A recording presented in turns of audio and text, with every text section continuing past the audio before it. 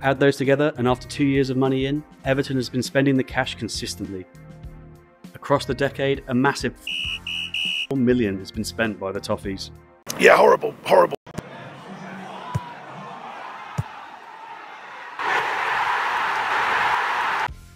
Points deductions, failed acquisitions, and a relegation scrap. It's been a turbulent season for Toffees fans, but with a new takeover on the cards, let's take a step back and unravel the financial story behind Everton. Check out our most recent episode of Football Finance News to get the latest on Everton's current takeover bid, but way back in 2014, Everton found themselves just outside the Champions League places. However, on-field performances declined steadily, first to mid-table, then sinking further to repeated relegation battles. But despite being further hamstrung with 8 points deducted for profit and sustainability breaches this year, Everton have retained their ever-present record in the Premier League. On the sidelines, Goodison Park has seen a steady turnover of managers since 2014. Martinez, Koeman, Unsworth, Allardyce, Silva, Ferguson, Ancelotti, Benitez, Lampard, and now Dyche. But what about off the pitch? What's been happening behind the scenes? The top line took its first jump in 2017, but having peaked in COVID-distorted 2021, Everton saw its second consecutive year of revenue decline, 2023 delivering £172 million, a 5% drop on the year before. Across the division, that put Everton 15th in Premier League revenues. So what's driving the decline? Let's dig into the revenue streams. Broadcasting remained the largest segment, with 2023 delivering £116 million, a £1 million increase on the year before. Despite finishing a position lower, Premier League merit prizes overall increased, giving the Toffees a small boost. However, 2023 remains well short of revenues generated in 2017-19, where the club delivered consistent mid-table finishes. Next, gate receipts. The £17.3 million delivered in 2023 marked Everton's best return since 2015 and 2016. 2015 benefited from Europa League football, and 2016 from semi-final runs to both FA and League Cups. Average Premier League gates have remained robust at 39,000, so 2023's rise is due to an uplift in season ticket pricing. Sponsorship and advertising dropped to £19 million, a 40% dive from the year before. Everton took the decision to suspend ties with Russian companies linked to Alisher Usmanov following Russia's invasion of Ukraine. This included training ground sponsor USM, reported to be £12 million a year.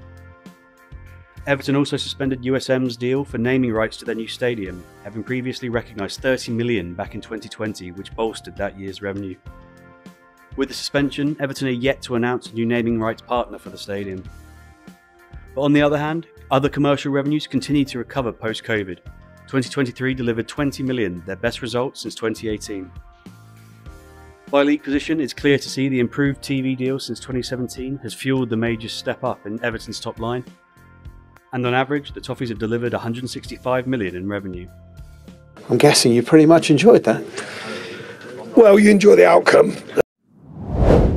Now, let's dive into profits. Having started in the black 3 seasons out of 4, the Moshiri era has seen consistent losses since 2018, with 3 consecutive losses of over £100 million around COVID, and 2023 seeing a further £83 million loss. That result was the worst across the entire Premier League, and over 10 years, average losses have been £43 million. I think it's difficult to explain. So just what has caused this? Let's address this with our P&L walkthrough. Let's set the timer, grey out the revenue, and dive into staff costs. Since 2014, the wage bill has steadily increased until 2021. But subsequently, Everton have brought down total staff costs. The £159 million in 2023, a 2% reduction on the year before. However, as a proportion of revenues, the top line decrease means staff costs have remained above 90% the last 3 years. But how is this translated onto points on the pitch? There's a clear correlation between wages per point and league position. Everton's 5th place was delivered at £1 million of staff costs per point. Downturn in performances, though, meant Everton's lowest finish saw the price of a point rise to £4.5 million in wages. But after staff costs alone, there's a clear downward trajectory for the Toffees. Next up, operating costs. Having started at under £30 million, there is a step change increase in the 3 years from 2018 to 2020. Having appeared to reset in 2021, these are on the rise again, reaching 55 million in 2023. The jumps in 2018 to 2020 were in relation to the new stadium.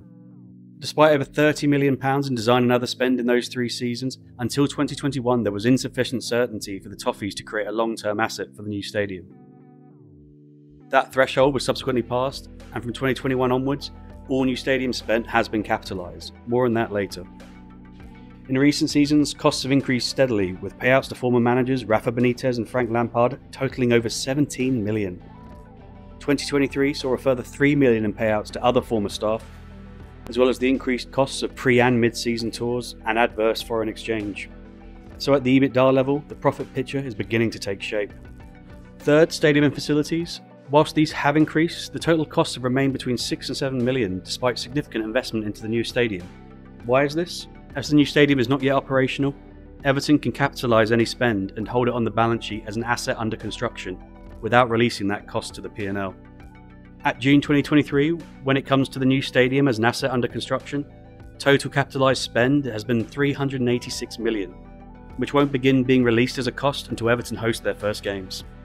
So these will rise when Bramley Moore Dock Stadium is up and running, but as with Tottenham, these are likely allowable costs for any profit and sustainability rule calculations.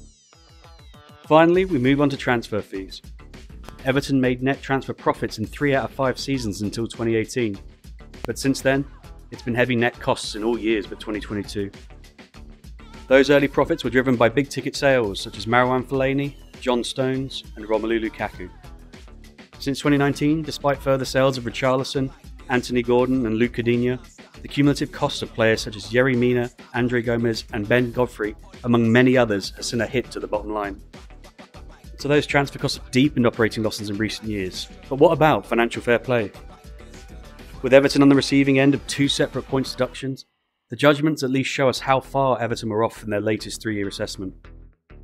As a reminder, maximum losses for a 3-year period are 105 million.